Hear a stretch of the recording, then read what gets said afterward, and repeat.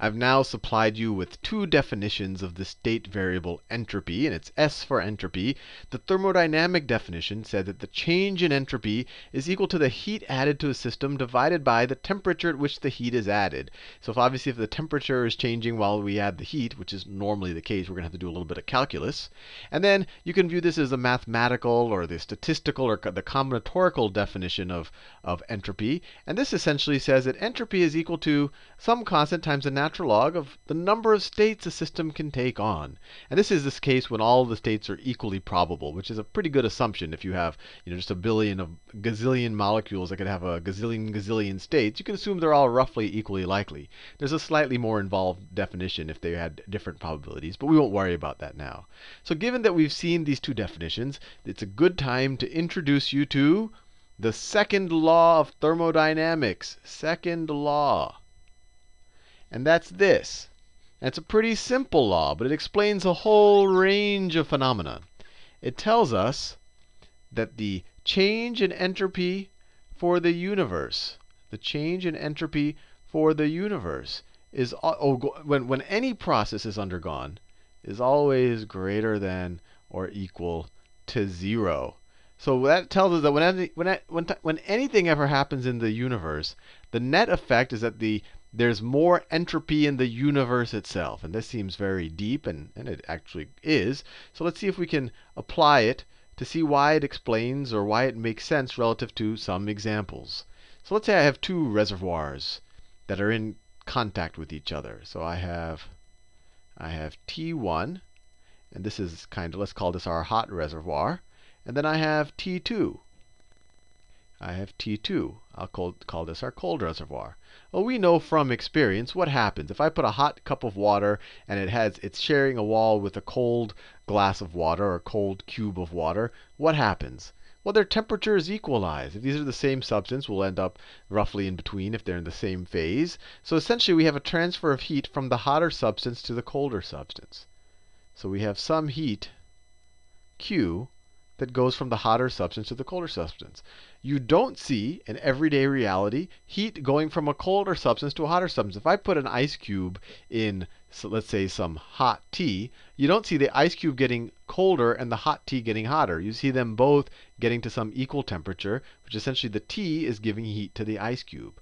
Now, in this situation, they're reservoirs. So I'm assuming that their temperatures stay constant, which would only be the case if they were both infinite, which we know doesn't exist in the real world. In the real world, T1's temperature as it gave heat would go down, and T2 temperature would go up. But let's just see whether the second law of thermodynamics says that this should happen. So what's happening here?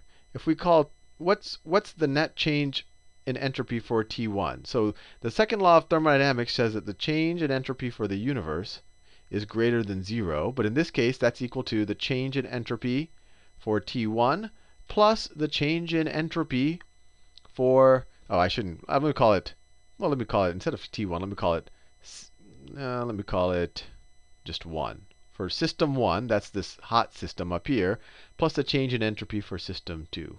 So what's the change in entropy for system 1? It loses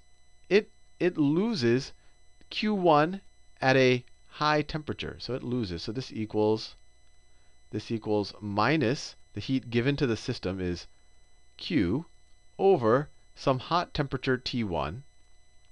And then we have the heat being added to the system T2. So plus Q over T2. This is the change in entropy for the system 2, right? This guy loses the heat and is at temperature 1, which is a higher temperature. This guy gains the heat, and it's at a temperature 2, which is a colder temperature. Now, is this going to be greater than 0? Let's think about it a little bit. If I divide, let me rewrite this. So I could rearrange them so that we could write this as Q over T2 minus this one. I'm just rearranging it. Minus Q over T1. Now, which number is bigger, T2 or T1? Well, T1 is bigger, right? This is bigger. Now, if I have a bigger number bigger than this, when I use the word bigger, you have to compare it to something. Now, T1 is bigger than this. We have the same number in the numerator in both cases, right? So if I take, let's say, 1 over let's say 1/2 minus 1/3, we're going to be bigger than 0. This is a larger number than this number because this has a bigger denominator. You're dividing by a larger number. That's a good way to think about it. You're dividing this q by some number here to get something. And then you're subtracting this q divided by a larger number. So this fraction is going to be a smaller absolute number. So this is going to be greater than 0. So that tells us the second law of thermodynamics, it verifies this observation we see in the real world, that the temperature will, or that heat will flow from the hot body to the cold body. Now, you might say, hey, Sal, I have a case that will show you that you are wrong. You could say, look, if I put an air conditioner in a room, let's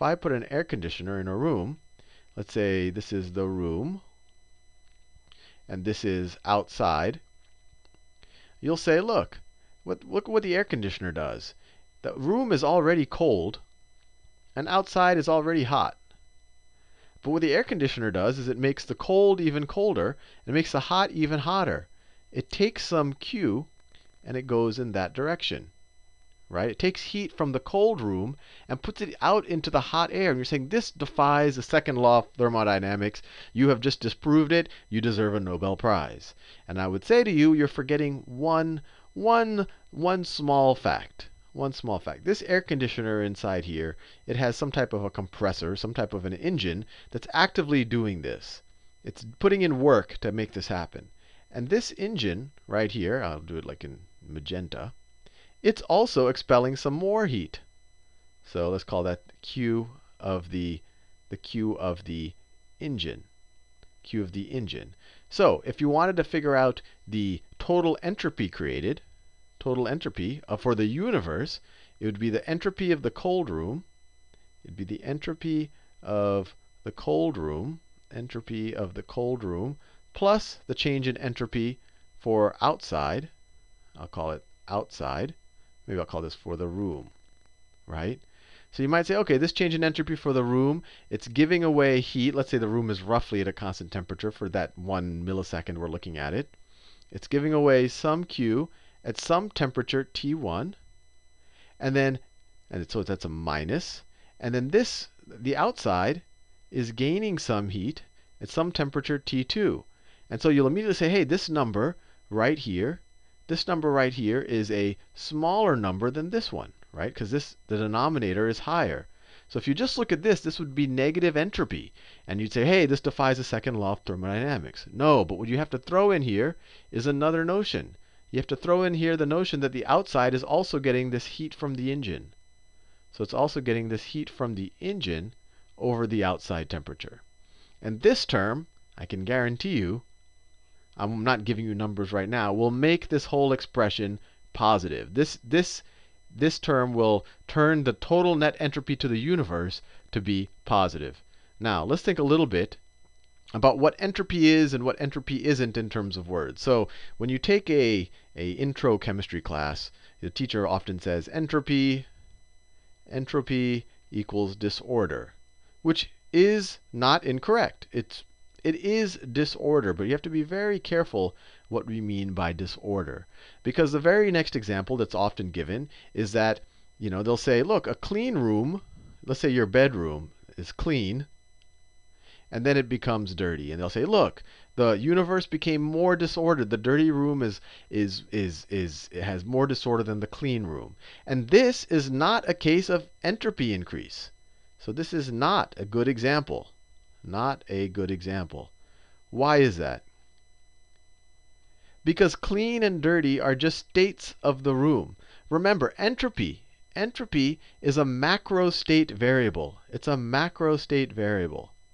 It's something you use to describe a system where you're not in the mood to sit there and tell me what exactly every particle is doing.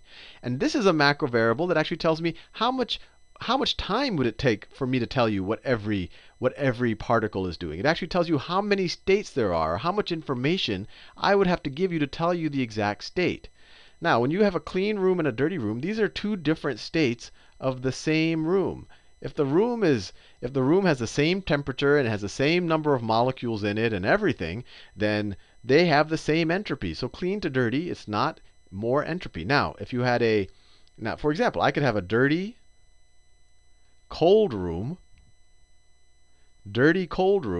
and And let's say I were to go into that room and I work really hard to clean it up. And by doing so, I add a lot of heat to the system, and my sweat molecules drop all over the place. And so there's just more stuff in that room, and it's all warmed up to me. So to a hot, clean room with sweat in it, with sweat. So it's got more stuff in here that can be configured in more ways. And because it's hot, every molecule in the room can take on more states, right? Because the average kinetic energy is up, so they can kind of explore the spaces of how many kinetic energies they can have. There's more potential energies that each molecule can take on. This is actually an increase in entropy from a dirty, cold room to a hot, clean room. And this actually goes well with what we're doing. I mean, when I go into a room and I start cleaning it, I am putting heat into the room, and the universe is becoming more, I guess we could say the entropy is increasing. So where does the term disorder apply? Where does the term disorder apply? Well, let's take a situation where I take a ball. It takes a ball and it falls to the ground, and then it hits the ground. And there should have been a question that you've been asking all the time since the first law of thermodynamics. Once the ball hits the ground, so the ball hits the ground, right? When it got thrown up, it had some potential energy at the top. Then that all gets turned into kinetic energy, and it hits the ground, and then it stops. And so your obvious question is, what happened to all of that energy, right? The conservation of energy. Where did all of it go? I had all that kinetic energy right before it hit the ground, and then it stopped, right? It seems like it disappeared. But it didn't disappear. So when the ball was falling, it had a bunch of these. Everything had a little bit of heat. But let's say the ground was reasonably ordered. It was reasonably ordered. They were probably vibrating. The ground molecules were vibrating with some kinetic energy and potential energies. And then our ball molecules were also vibrating a little bit. But most of their motion was downwards, right? Most of the ball molecules' motion was downwards. Now, when it hits the ground, what happens? Let me see the interface of the ball. So the ball molecules at the front of the ball are going to look like that. And there's a bunch of them. It's a solid. It'll maybe be some type of lattice. And then it hits the ground. And when it hits the ground, so the ground is another solid like that. All right, we're looking at the microstate. What's going to happen? These guys are going to rub up against these guys, and they're going to transfer their what was downward kinetic energy and a very ordered downward kinetic energy. They're going to transfer it to these ground particles, and they're going to bump into the ground particles. And so when this guy bumps into that guy, he might start moving in that direction. This guy will start oscillating in that direction and go back and forth like that. That guy might bounce off of this guy and go in that direction and bump into that guy and go into that direction. And then because that guy bumped here, this guy bumps here. And because this guy bumps here, this guy bumps over there. And so what you have is what was relatively ordered motion, especially from the ball's point of view, when it starts rubbing up against these molecules of the ground, it starts making the kinetic energy or their movement go in all sorts of random directions, right? This guy's going to make this guy go like that, and that guy go like that. And so when the movement is no longer ordered, for example, if I have a lot of molecules, let me do it in a different color. If I have a lot of molecules, and they're all moving in the exact same direction, then my microstate looks like my macrostate. The whole thing moves in that direction. Now, if I have a bunch of molecules, and they're all moving in random directions, my ball as a whole will be stationary. I could have the exact same amount of kinetic energy at the molecular level, but they're all going to be bouncing into each other. And in this case, we describe the kinetic energy as internal energy, or we describe it as temperature, or where temperature is the average kinetic energy. So in this case, when we talk about the world is becoming more disordered, you think about the order of maybe the velocities or the energies of the molecules. Before, they were reasonably ordered. The molecules, they might have been vibrating a little bit, but they were mainly going down in the ball. But when they bump into the ground, all of a sudden they start vibrating in random directions a little bit more. And they make the ground vibrate in more random directions. So it makes at the microstate, everything became just that much more disordered. Now, there's an interesting question here. There is some probability. You might think, look, this ball came down and hit the ground. Why doesn't the ball just, isn't there some probability that if I have a ground, that these molecules just rearrange themselves in just the right way to just pop these to just hit these ball molecules in just the right way. There's some probability just from the random movement that at some second, all of the ground molecules just hit the ball molecules just right to send the ball back up. And the answer is yes. There's actually some infinitesimally small chance that that happens, that you could have a ball that's sitting on a ground, and this is interesting. You could have a ball that's sitting on the ground, and while you're looking, you'll probably have to wait a few gazillion years for it to happen, if it happens at all. It could just randomly pop up. And that's so there's some random, very small chance that these molecules just randomly vibrate in just the right way to be ordered for a second.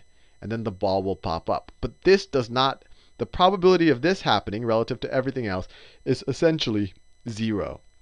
So when people talk about order and disorder, the disorder is increasing because now these molecules are going in more random directions, and they can take on more potential states. And we saw that here. And on some level, entropy seems something kind of magical, but on some level, it seems relatively common sense. In that video, I think it was the last video, I had the case where I had a bunch of molecules, and then I had this extra space here, and then I removed the wall. And we saw that these molecules will, we know there's always some molecules that are bouncing off this wall before, because we probably had some pressure associated with it. And then as soon as we remove that wall, the molecule that would have bounced there just keeps going. Just keeps going. There's nothing to stop it from there. In that direction, there's a lot of stuff. It could bump into other molecules, and it could bump into these walls. But in this direction, the odds of it bumping into everything, especially for these leading molecules, is essentially 0. So it's going to expand to fill the container. So that's kind of common sense. But the neat thing is that the second law of thermodynamics, as we saw in that video, also says that this will happen, that the molecules will all expand to fill the container, and that the odds of this happening are very low, that they all come back and go into an ordered state. Now, there is some chance, just from their random movements, once they fill, that they all just happen to come back here. But it's a very, very small probability. And even more, and I want to make this very clear, S is a macro state. Macro state. We never talk about the entropy for an individual molecule. If we know what an individual molecule is doing, we shouldn't be worried about entropy. We should be worrying about the system as a whole. The system as a whole. So even if we're looking at this system, if we're looking at this system, if we're not looking directly at the molecules, we won't even know that this happened. We won't even know that this actually happened. All we can do is look at the statistical properties of the molecules, how many molecules they are, what their temperature is, all their macro dynamics, their pressure, and say, you know what? A box that has these molecules has more state than a smaller box, than the box when we had the wall there. Even if, by chance, all of the molecules happen to be collecting over there, we wouldn't know that that happened because we're not looking at the microstates. And that's a really important thing to consider. When someone says that a dirty room has a higher entropy than a clean room, they're looking at the microstates. And entropy essentially is a macro state variable. You could just say that a room has a certain amount of entropy. So entropy is associated with the room. And it's only useful when you really don't know exactly what's going on in the room. You just have a general sense of how much stuff there's in the room, what's the temperature of the room, what's the pressure in the room, just the general macro properties. And then entropy will essentially tell us how many possible microstates that macro system can actually have, or how much information, and there's a notion of information entropy. How much information would I have to give you to tell you exactly what the exact microstate is of a system at that point in time? Well, anyway, hopefully you found this discussion a little bit useful, and it clears up some misconceptions about entropy and gives you a little bit more intuition about what it actually is. See you in the next video.